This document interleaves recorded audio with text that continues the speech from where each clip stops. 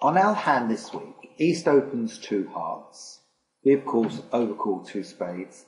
And when partner races to 3 spades, we are quite happy to accept the game and bid 4 spades. West, of course, leads his partner's suit, and we take stock. Well, we've got 5 spade tricks. The ace of hearts is 6, and the ace of clubs is 7.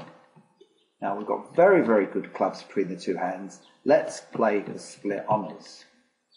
We also need to try and trump 2 hearts on the table before drawing trumps.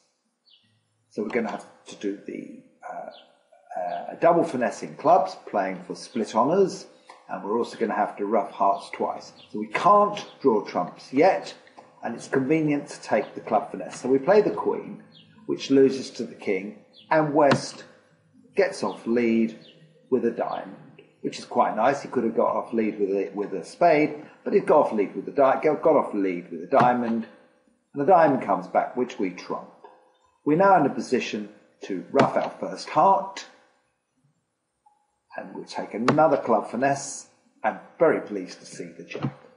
We're now going to ruff the jack of hearts, but we will need to finish drawing trumps, and we're in the wrong hand to finish drawing trumps. So when we trump with the jack of hearts, we're going to trump with the king to be in the right hand, so that we can now overtake the second spade and continue to draw trumps. And then we make the last 2 clubs. We made 5 trump tricks from the long hand south, the ace of hearts 6, 2 heart ruffs in the north hand, the short hand, bringing the total to 5 spades and a heart is 6, and 2 ruffs is 8, and 3 clubs, because we played for split honours, is 11. All we lost was the top diamond king and the king of clubs.